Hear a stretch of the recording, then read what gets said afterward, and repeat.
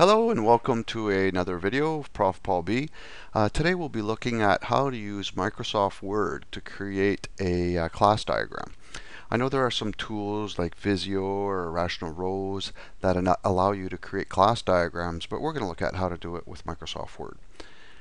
Okay, so recently in one of my Java classes, we worked and created a class diagram for a door. So, the picture that I took from the class is we can see it right now. And the door has 1, 2, 3, 4, 5 attributes. These are the attributes that we discussed. There could be many more, but we stopped at this. So these attributes are has lock as a boolean, is locked as a boolean, material if it's wood or steel for example is a string, is open is boolean, and has handle is boolean. And you'll notice that all of the attributes or properties are in the top portion of the diagram right below the title, which is door with a capital D, and that represents the class name actually. And below we see that we have 1, 2, 3, 4, 5, 6, 7 actually methods. The first two are constructors, so we can see actually it's an overloaded constructor. And remember, a constructor is a method. It's a special type of method. And our first constructor, door, has no parameters. Our second one has one parameter, a string parameter, to specify the material of the door. The next method is open, and it doesn't return anything. It returns void. And close as well does not return anything. And we have a can open method that returns a boolean, whether it returns true or false, whether or not we can open the door. There's a method called lock that returns void, and unlock that is also a void method. So we see now that what we'd like to do is, it's easy to create this on the board, and we also have the plus signs here next to the methods, which denotes that they are public attributes, public methods actually, sorry. So let's take a look at how to do this in Microsoft Word. So we'll move this over a little bit. I have Word running here in the background. We'll move this over, and let me create, see if I can fit everything on the same thing. Let me create a new blank document. Double click. And what I'm going to do is I'm going to insert a table. And I'm going to go here to table, and I'm going to go to straight insert table. I want 2 columns and 13 rows. Let's see, let's count this. 1, 2, 3, 4, 5, 6, 7, 8, 9, 10, 11, 12, 13. That's correct. And so now I click OK. Well, first thing we see that the Word puts the table the same width as the printable page, so we're going to make this just a little bit smaller. Why 2 columns? Well, the first column I am going to put for the visibility attributes, the plus and minus, or the plus in this case, because I want it to line up. I want things to line up. So in order to line up, it's a lot easier just to put a column there just for that purpose. Okay, so for the first we're going to put the title, and you'll notice this looks kind of strange. If we look at our diagram here, door is on its own row. There aren't 2 cells on the door. So what we can do is we can see what I did is I actually put the cursor here. I push down on shift and then put the cursor here, and what that does is that actually selects both cells. And what I'm going to do is I'm going to come here, I right clicked, and I'm going to merge cells. And now we see that door, that the very first row is only 1 cell as opposed to 2 cells. And I'm going to go here, I'm going to click on home, and what I want is I want this to be centered. So I think I might have to make it a little bit, oh, here, it's right here. So the door, I want the door to appear in the center. Okay, so now we have, so far so good. So now I am just going to start copying some information over from the picture. I'm going to have, let's see now. The first one is has lock, and it's a boolean. The second one is locked. That's also a boolean. oops, you don't press enter. You actually, I think you can press tab. Yeah, oh, tab will bring you to that cell. We'll just click inside the cell. And material. And this one we'll put Boolean. Oops. Now we'll put door. And we'll put door. Oh, you know what? I think I forgot one. Okay, let's see. After material, I forgot two. So let me just do this. Do cut. And I'll come here and do a paste.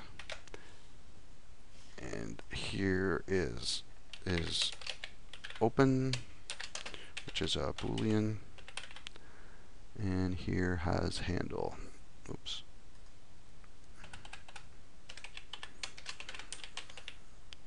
Which is also Boolean.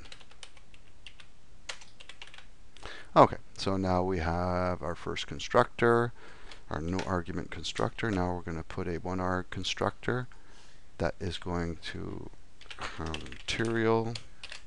And what type is material? The type is string. And constructors do not have a return type. Open is going to be a void method. Close, also a void method. Can open. This is going to be a Boolean. And lock, which is going to be void. And unlock, which is going to be void.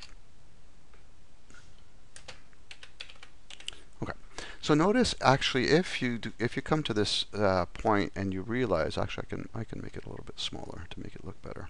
And if you realize that you forgot an attribute or method, then you can simply right click, and if you go here into insert, you could actually insert a row above or below the currently selected row. So you can use this to create new row as needed.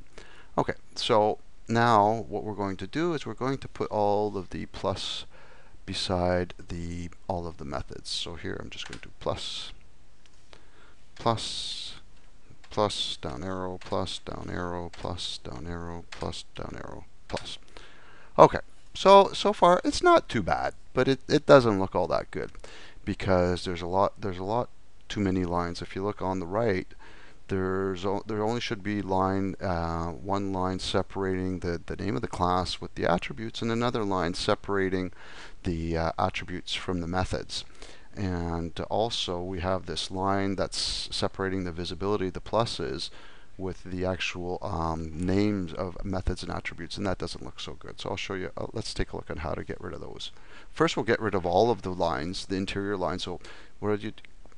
Click on this cell, and then hold down the Shift key, and then click on the bottom right cell as well. So that selects all of the cells. That selects all of the cells within the table that we want to work with. So now right click and go to borders and shading, and what you want to do is you want to remove the two middle cells like that, the two middle lines I should say, like that. So now it's only going to have the lines on the outside. So now if we take a look, we see that that's what we have. All of the lines are gone except for the perimeter.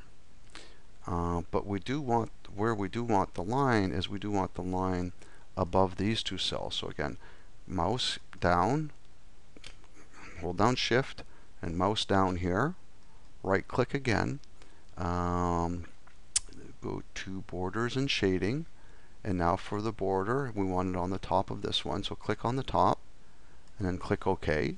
So you see now we have something that's starting to look pretty good. And what we could do as well is maybe we can make this just a little bit closer. And one thing that would look very nice is if we had there's a shading on the door. So let's just do that.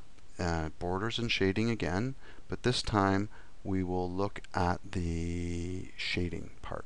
And we will go here, go to shading, and select the color. We'll select this light blue. You click on OK, and there we have it. A UML class diagram created in Word that looks pretty good.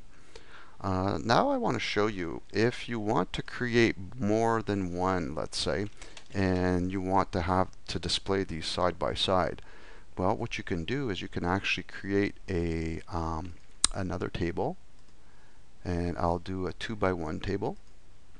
And what you can do is, let's click on this placeholder, and we'll do Control X for cut, and we'll do a Control V for paste. And now this diagram is within this cell. And now we can actually paste another one. This could be a different one. This could be, let's say, I don't know, a chair or diagram or whatever. And what we can do as well is, let's select this table, and I want to center it within this cell. I could go to Home, and then Center, click on this table, click on the placeholder, Center, and now that looks pretty good, but these lines are not, I'm not too crazy about these lines, but click on that table, right click, do the borders and shading, and for the borders you can click on None and click OK.